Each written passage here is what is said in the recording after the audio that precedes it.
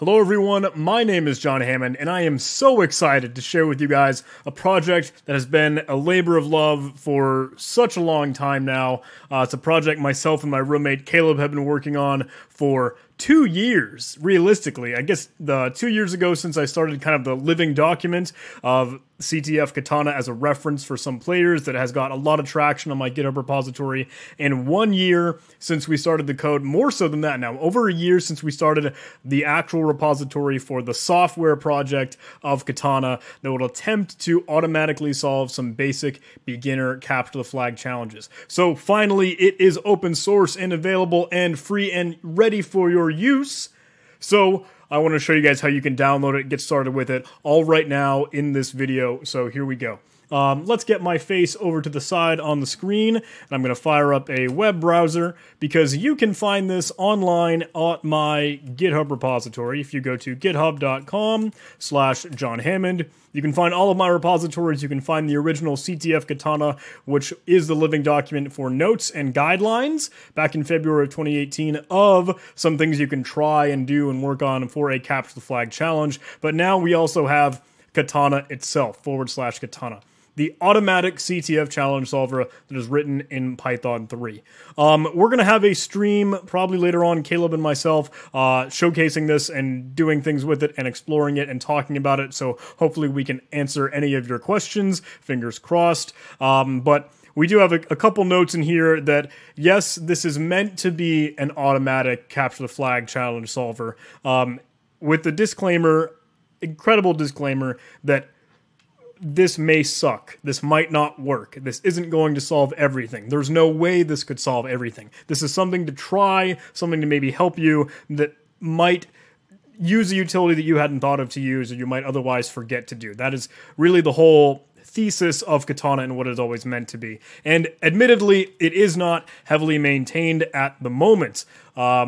This was something that we were really, really passionate about once we got started in it, once we wrote it, once we were in the weeds, but then life gets in the way, as you know, it always does. It's funny, if you actually take a look at the insights here, if you go look at the contributions and things here, you can see February 2019, we kind of kicked it off, and there was a lot of development in those first couple months, and then it petered out to, hey, I start a new job, I'm traveling, Caleb's traveling, we get a little bit more into it, and then it fades in and out, and it's become a little bit of a roller coaster. So now we have got it to a point where we're happy with it. The framework, I hope, is cool, and is really helpful for you guys. It's extensible, you can hopefully solve things and add things in a quick and easy way, but we make a note, it is not heavily maintained because we will not always be readily available for things that need to be fixed or things that need to be changed or bugs or errors. You might still find a couple bugs and errors or Python exceptions that are thrown out in rows and raised. So anyway, another disclaimer, Katana will run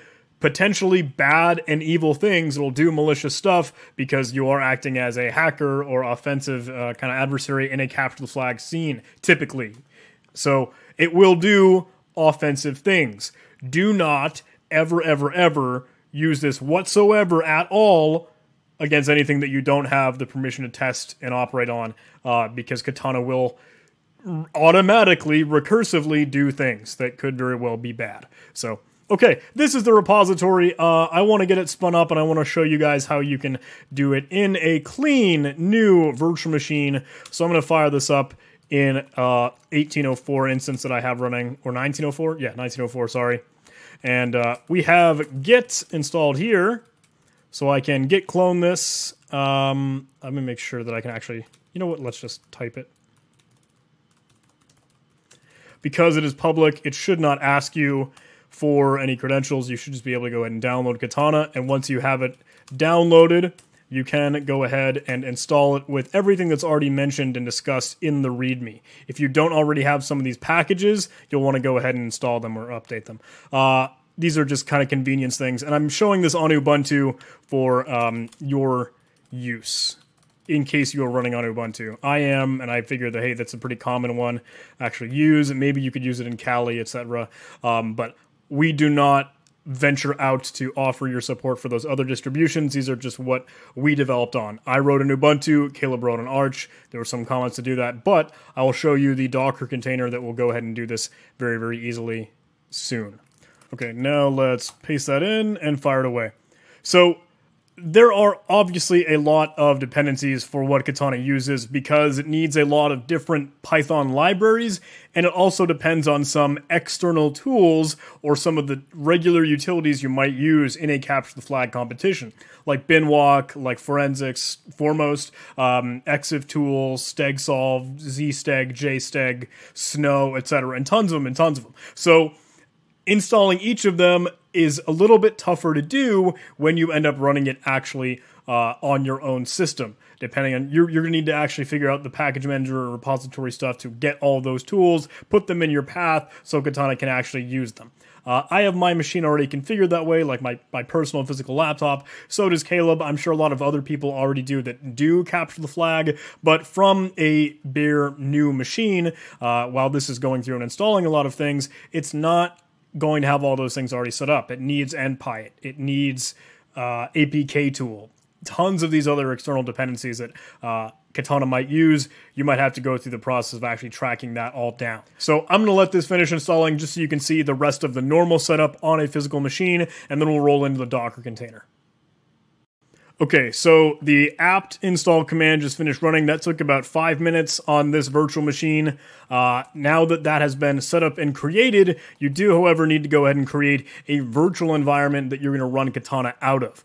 Again, I'm making sure you use the latest Python version, at least 3.7 in this case, and you'll create a virtual environment folder. I pull from system site packages because we just installed dbus, and I've actually had some issues where it's been trying to pull dbus and it hasn't been able to. But anyway, we're just using the VNV environment or library module to create a virtual environment that you should be able to do that because we installed that just fine. And then we'll activate it and actually install all of the dependencies for Python through pip. So that takes a lot more time as well. We can go ahead and slap these in though. Now that's activated it, and it will go ahead and compile and create everything that it needs for Katana itself to work as a module. I'll again pause the video because it takes a little bit of time for this to happen, and I'll get back to you once the process is done. Okay, that took about a minute on this virtual machine, and now Katana should be installed and accessible and able to be used within this virtual machine. You can typically invoke Katana in two ways. If you have it installed as a module, just as we just did, now you could run Katana just like that as a command, or you could also specify it as a module for it to run. In our case, we need to specify some arguments for this to actually work with. It needs to know the flag format that this CTF is going to end up working with or end up asking for. So that can be specified with the TACF argument, and we can just say kind of a regular expression right here. Let's just say flag is kind of the opening header or prefix for all the flags. And inside curly braces, we can have match anything. So I use a period for any character, asterisk for as many of them as possible, and then I use a question mark to make that lazy because I want to find just up until the first occurrence of that ending or closing curly brace. So let's run that. But this will also yell at us now that it has ran previously. It has created a results directory, and Katana won't want to run if there are already results that Katana had previously from an earlier runtime or execution process because it doesn't want to clobber those. So if you want to clobber those on your own, then you can run Katana with tac force, and that will remove the results directory that was saved previously and now use it for just this runtime's results. You may or may not want to do that depending on your actual work that you do or how often you use Katana for a CTF. If you're using it with a CTF, you might want to have it running and working alongside you, just on and available, and you'll see how that works once we get moving here. But let's run tac force, but it will tell me, hey, we're missing some dependencies, and it will allow us to actually, it'll still run Katana, it'll work with us, but it knows these are the dependencies that are missing, and we won't be able to actually use those because they're not available on our system. This does make things nice and easy for us, though, because we're now working inside of Katana. Katana has a couple commands or things we could actually use. In this case, I actually just want to exit out because I want to show you that syntax that we could just kind of copy and paste and steal from this README here. Now the Katana has been installed, we can run it, we can use tac force to remove the results directory, specify a flag format, and here I'm supplying a target, or what I'm actually trying to evaluate and have Katana work against. In this case, This is just some base 64 encoded rendition of that flag syntax. So I can copy and paste this in, and Katana will automatically detect, hey, that's base 64. It'll decode that base 64, and it'll give us this flag, and then it'll tell me, hey, we solved it as a quick notification. That works nice and easy for us. I could do the exact same thing if I want to specify this as a module. So I'll say Python TAC-M, and that will, again, run the same way, but now it will kind of display out and work just as that. If you wanted to do something, again, we saw in that help output, we have a couple options that we can run. We actually also have commands like target, and target will allow us to view or add or kind of queue some new things that we're actually searching for between what we're trying to actually have Katana work through and run. So let's actually check out target list, or ls, as a quick shortcut. We had this that we supplied as a target.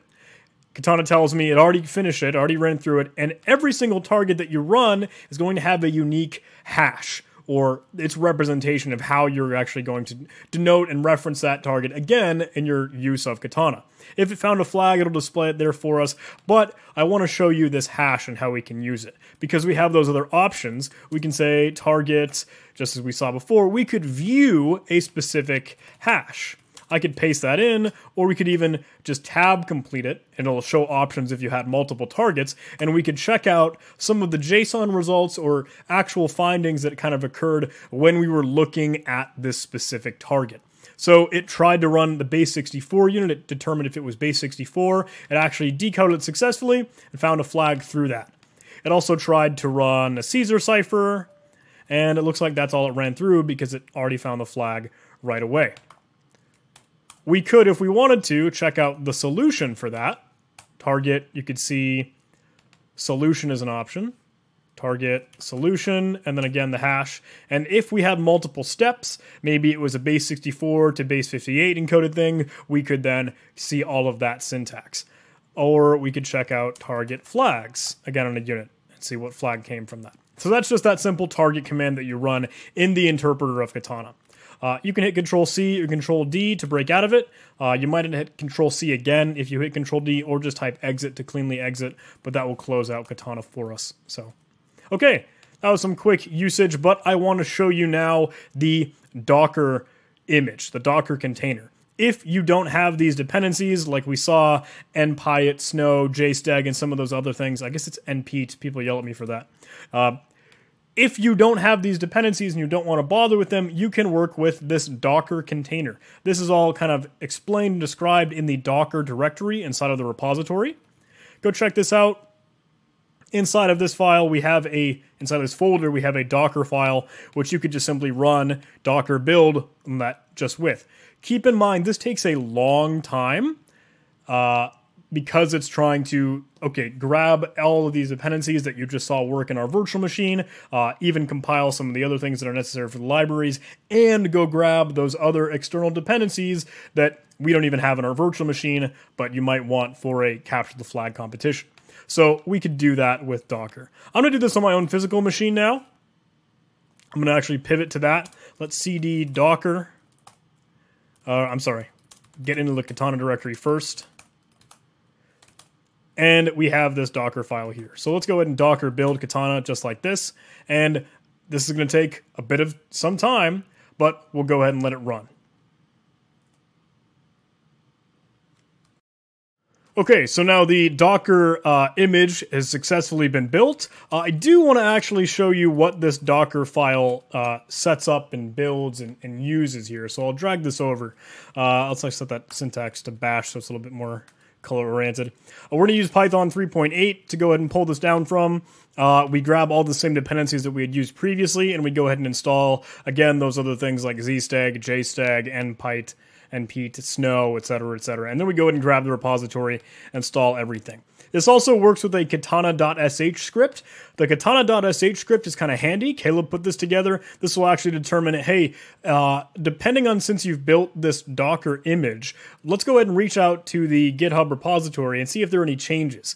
Because you may be running an old out-of-date version of this Docker instance or of this Docker image. If that's the case, it says, oh, we found some changes that the GitHub has that's a little bit further ahead in the development.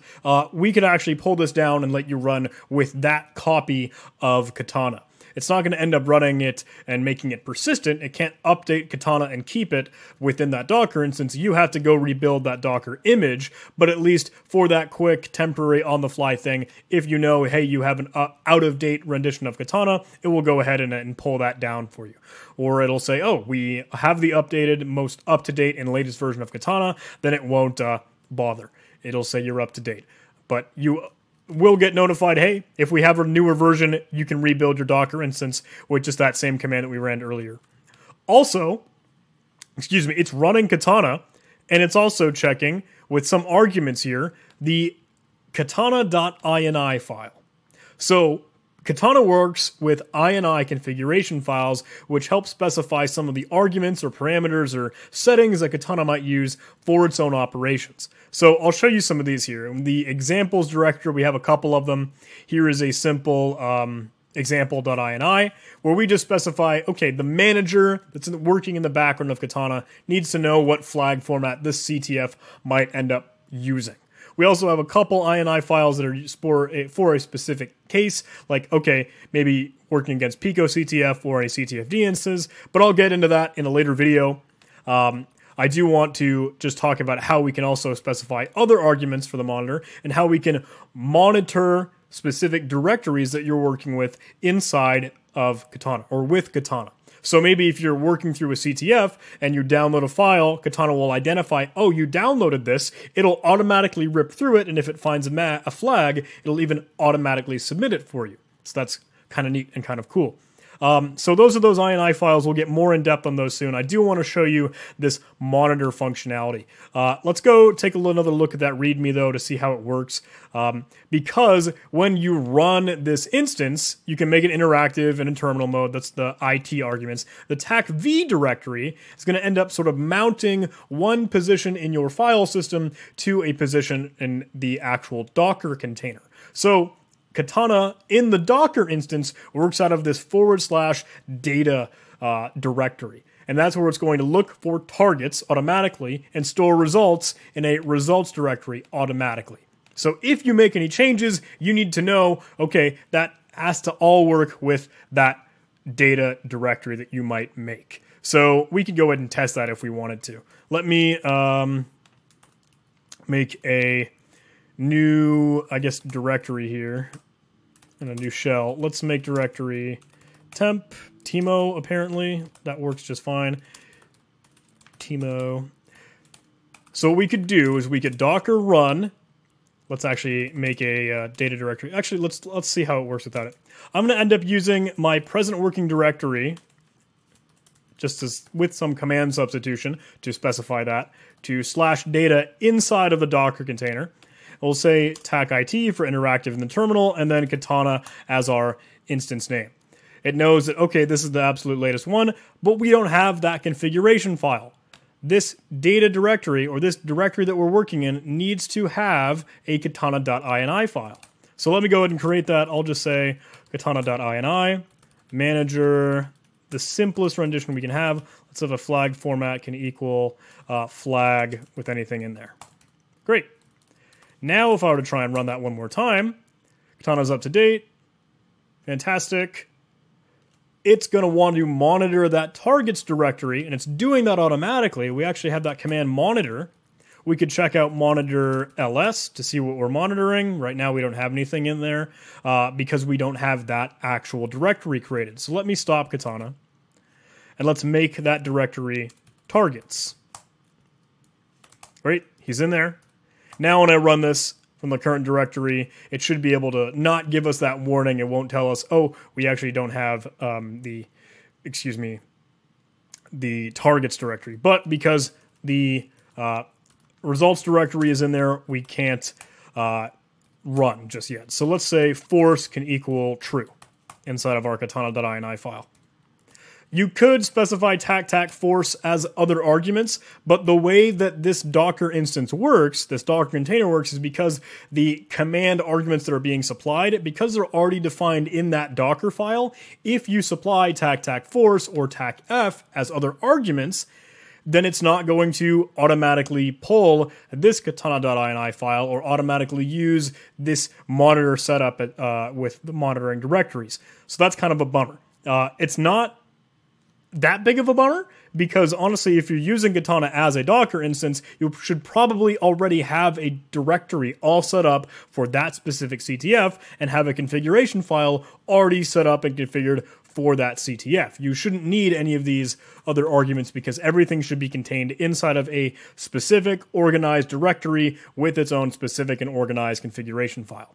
So now we can run this because we've ran tac force, we've included that in our configuration file, and now it is running and waiting for us. So we could monitor and check out what we're actually listening. We do have monitoring capability in this directory targets that is inside of on our file system, this targets directory. So I'll move in there. We know our flag format is flag, which is kind of curly braces. So what I'll do is I'll have Katana waiting in the background, and let's say some new file just suddenly appeared in my file system. Maybe I downloaded it, maybe it was created, but either way, Katana will monitor it and go ahead and create it. Let's echo flag. This is a flag.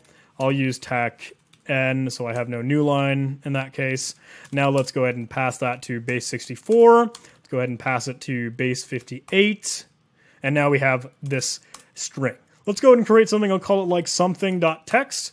And Katana will automatically find it, queue it, and then it'll start to track it down and find the flag. Base 58, base 64, we found it. Awesome. Katana did that all for us. And it's running inside that Docker instance.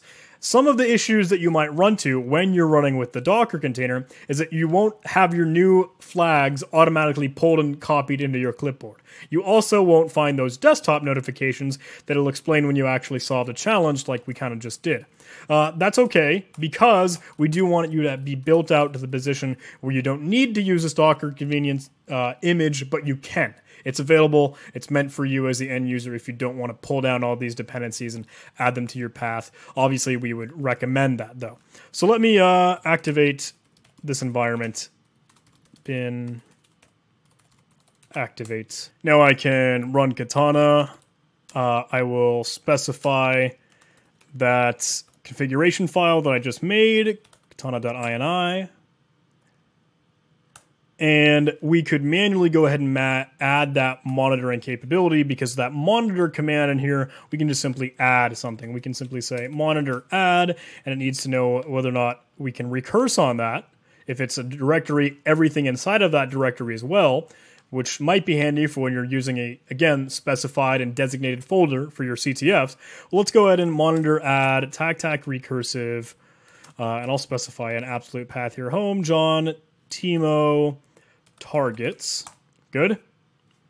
And now that monitor list, that's already set up for me. I can go ahead and create that file once more. And because that already existed, it didn't do anything new with it. So let's just say new file.txt down here. Katana will go ahead and run, spin it off, and it should track down the flag relatively quickly for us. You can see I have my notification just display up here, and that is what you wouldn't get, just that simple nicety if you were running it with the Docker instance and Docker container. So, okay, that is the very, very simple basic options. Again, you could supply these targets as an argument. You can add them specifically if you wanted to with the target queue or target add. You could monitor directories of that. Let me show you that target add again. Let's target flag.